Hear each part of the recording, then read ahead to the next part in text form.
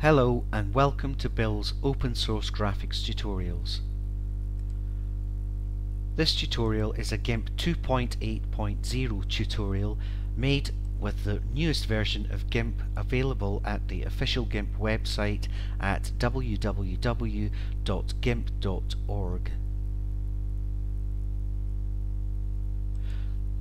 This tutorial is going to show you how to cut out a flower using the Paths tool in GIMP.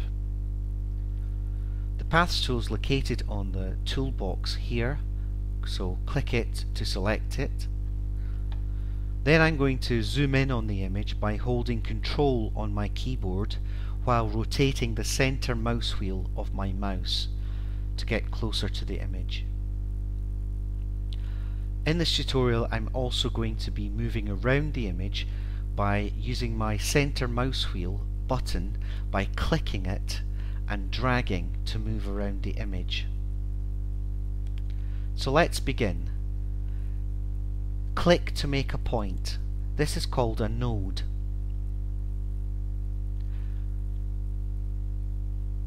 Halfway along the curve I'm going to click another node point, but this time I'm going to click and drag my mouse to create a curve.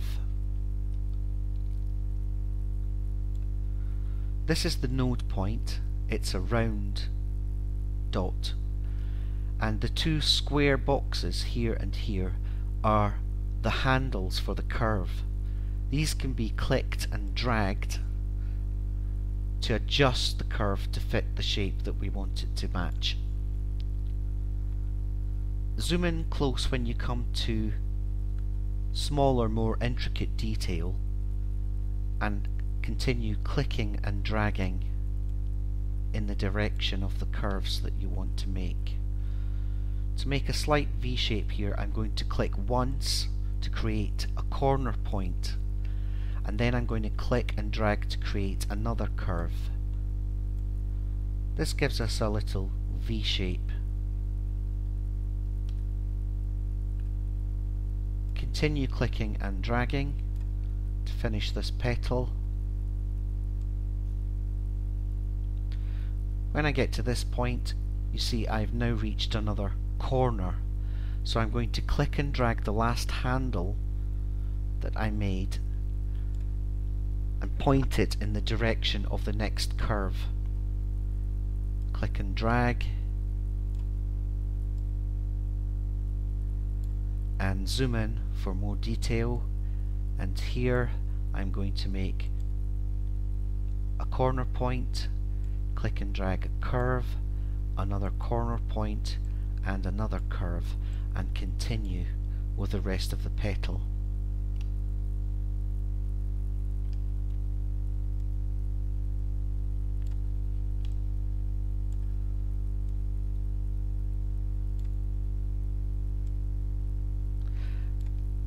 At this point I'm going to stop the video and I'm going to continue selecting around the flower, and I'll be back with you in a minute. And now I'm on the last petal, just finishing off.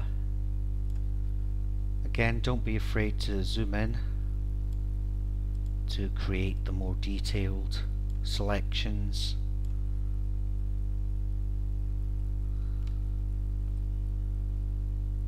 And I'm just going to finish off this curve.